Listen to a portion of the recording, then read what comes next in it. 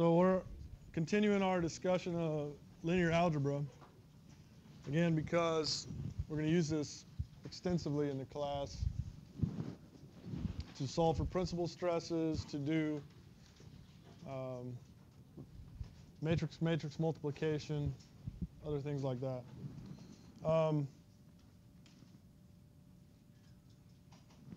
One of the most used, I guess, useful parts of linear algebra is in solving linear systems of equations. And so if we have a system of equations that we'd write in matrix form like this, so we have a matrix. This would be A. This is a vector X. This is a vector B. We consider that we know all the components of A and we know all the components of B, and we're seeking the solution to X, right? So this is no different than if we just wrote down a system of equations. So in other words, if we did our matrix vector multiplication on the left side, remember we talked about last time, so we'd have an equation A11 x1 plus A12 x2 plus A13 x3 is equal to B1, A21 x1, A22 x2, A23 x3 is equal to B2, and likewise for the last equation. Right?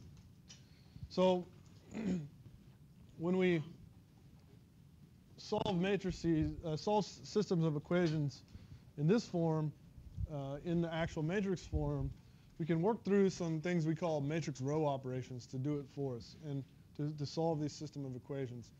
And they really just break down to kind of three rules. And the reason that it's nice to have these three simple rules is because we can implement those three simple rules into a computer easily. And in fact, whenever you have any direct solver that solves a linear system of equations in a computer, they just implement essentially these three rules. Right? And so the first one is that swapping rows doesn't change the solution. Right? And that should be obvious because, and that's part of the reason I wrote out the first two equations, right? If this is just sort of a convenient way to write that, and we were going to work out the solution to that linear system of equations by hand, of course it doesn't matter if I simply write the second equation on top of the first one, which is essentially all I'm saying when I say that swapping rows of the matrix in solution vector don't matter, right? Because it wouldn't matter if I just simply wrote one of those equations before the other one. Adding rows together doesn't change the solution. So we often do this, like if these are things you've been doing since algebra 2, at least, right? Or I guess algebra, since high school, right? When you go to solve a system of equations, often you can just add the two equations together because that will conveniently eliminate one of the terms, right? And so we do this all the time. Multiplying a row by a scalar doesn't change the solution. Right? We all know this. If you have an equation and you multiply both sides of the equation by a number, it's still the same equation. It doesn't change the solution. So we can solve linear systems of equations using some combination of these three rules. Right? And again, the reason it's nice to break it down is because this is the three rules we essentially implement into a computer in a logical way, and we let the computer solve it for us. However, it's useful to do this at least once or twice by hand because it gives us a convenient sort of set of tools for solving for something called eigenvectors, which we'll learn about soon. The next topic, actually. So let's look at an example. So this is our system of equations written like this. And what we want to do is solve for x1, x2, and x3 using these three rules. Right? We call these row operations. So I'm going to write the system of equations like this. So there's our A matrix.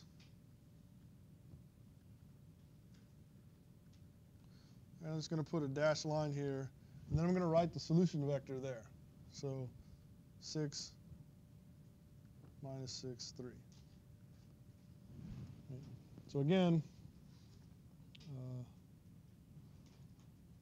that's our system of equations, and I've just rewritten it like that. Okay? Now, what my goal is to perform those row operations one by one, and it doesn't matter what order we do them, but I want to perform those row operations such that the left-hand side, the side on the left of that dashed line I drew, becomes the identity matrix. So I just want a 1, 1, 1 over there on the left-hand side. Okay? So the first thing, and you know, as you practice this, you can, while it doesn't matter what order you do them in, a clever choice of the order can reduce the amount of work you have to do, right? So automatically, just looking at that, I can see that if I swap the third row and the first, then I have a 1 on the diagonal of the first row, right? And so this is going to be a little slow, I mean, especially for those of you that have seen this, but I just want to be very explicit. And I'm not going to make you do this 1,000 times in this class, but let's look at it slowly one time, right? So what we're going to do is we're going to swap row 1 with row 3 and write out the results. So 1, 0, 2. We'll leave the next row alone, 0, 0, 3, minus 6.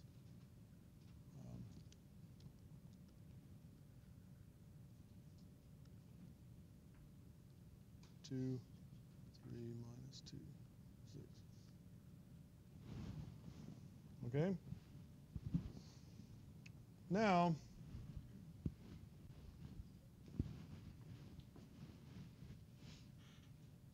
I'm going to multiply the second row by a constant, right, by a number. And I'm going to choose that number carefully so that I can turn that 3, in you know, 0, 0, 3. I want to turn that 3 into a 1. Right? So what would I multiply by? A third, right? So I'm going to multiply 1/3 times row 2, leaving everything else alone.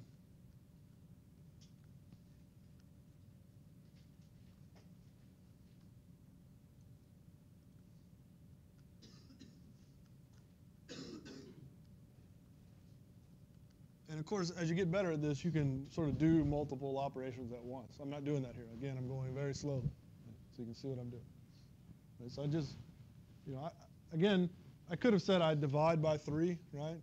But I want to, you know, dividing by 3 is the same as our rule was multiply by a number, right? So we want to multiply by a third. That keeps our rule simple, right? Okay. Now if I swap the second and third row, then I have a 1 where I need it to be, right? So swap row 2 and 3.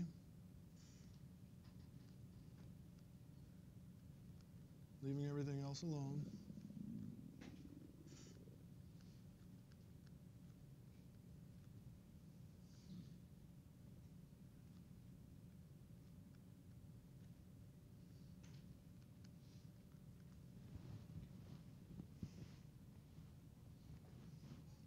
All right. Okay, so now I will use kind of 2 rules in once.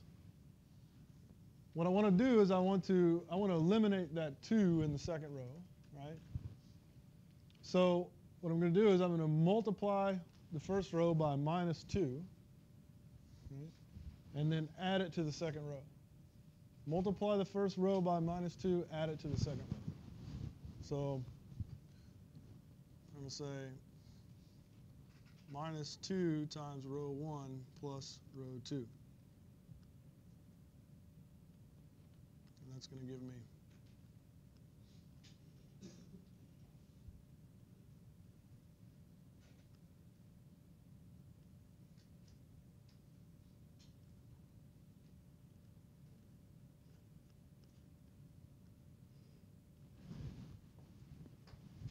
Everybody see what I did there? Right, so minus 2 times 1 is minus 2, plus 2 is 0. Then I have minus 2 times 0 plus 3 is 3. Right? Minus 2 times 2 is minus 4, plus minus 2 is minus 6. Right?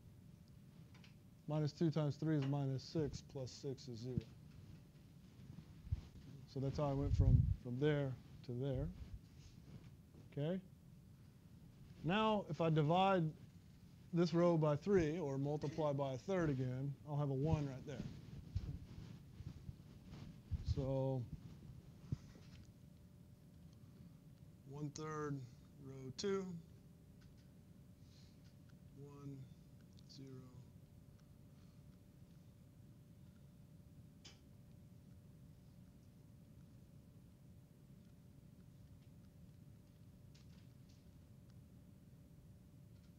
There.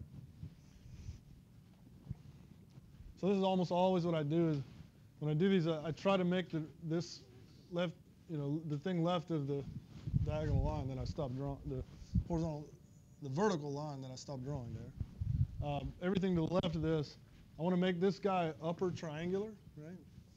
So that it has zeros down below, ones on the diagonal, and then it becomes real easy to eliminate above it.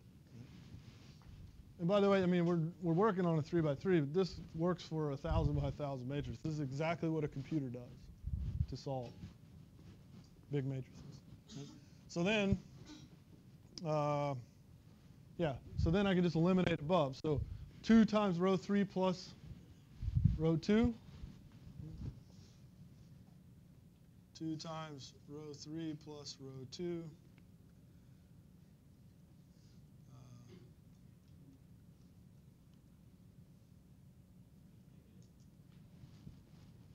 Yeah. No. 2 times this row would give me a 2 there, and then I'm going to add it to that. 2 plus minus 2. Yeah. So. Yeah. So here I have 2 times 2 is minus 4, plus 0 minus 4.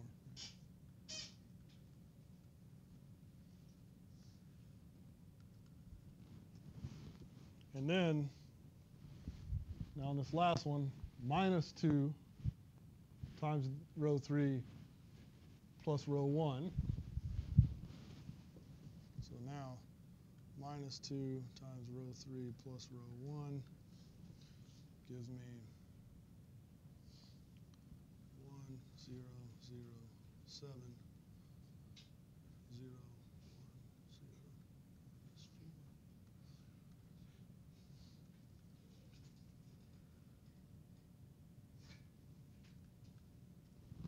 Right? So what's left on the right-hand side there is the solution. So my solution vector is x is equal to 7 minus 4 minus 2. So, or in other words, x1 is equal to 7, x2 is equal to minus 4, x3 is equal to minus 2.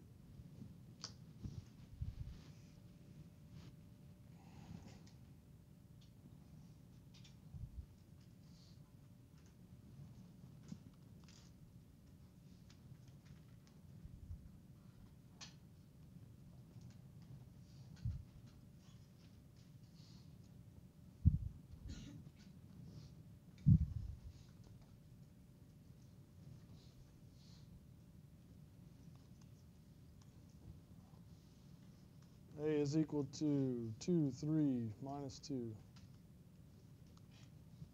0, 0, 3, 1, 0, 2. B is equal to 6, minus 6, 3. Linear solve.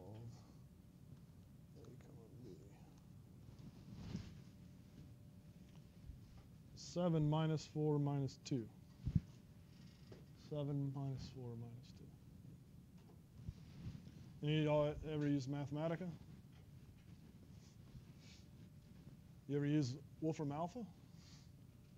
Right.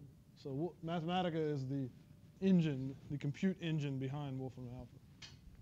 So Wolfram Alpha came out in like 2009 or something, but Mathematica has been developed since 1984. It was originally written by Stephen Wolfram, who might possibly be the smartest man alive, literally.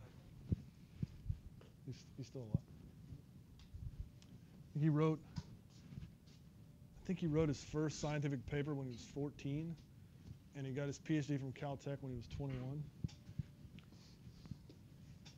So, anyway, Mathematica. I'll use it a lot for quick checks and calculations in the class.